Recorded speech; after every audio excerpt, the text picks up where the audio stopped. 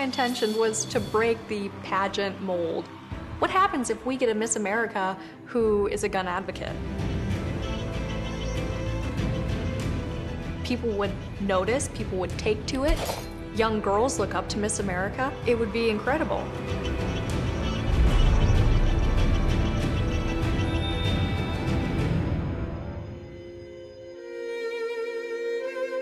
I grew up with 8 other kids in my family. I was the 6th. My dad was in the Army, so we moved every about 3 or 4 years. When I was 10 years old, we were living in Germany at the time. I didn't get along with my family. I didn't get along with the kids at school. I got bullied a lot because I was different.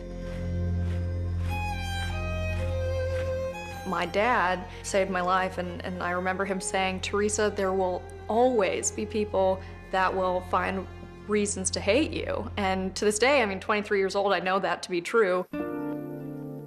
And so he said, you need to find something that makes you feel comfortable and confident. And so at that point, he started taking me out hunting with him. And he had never taken any of the other kids out, so this was very, very special for me.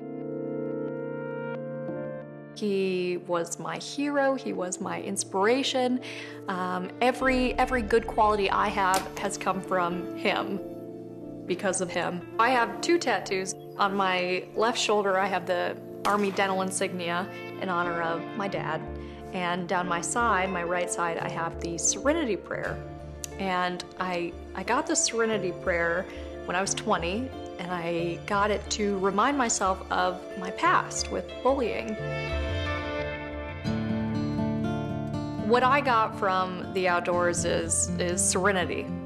It was peace, it was peaceful, and it taught me to appreciate what God has naturally given us, and that's what I've noticed from other people that are involved in the outdoors, and they're humbled by it.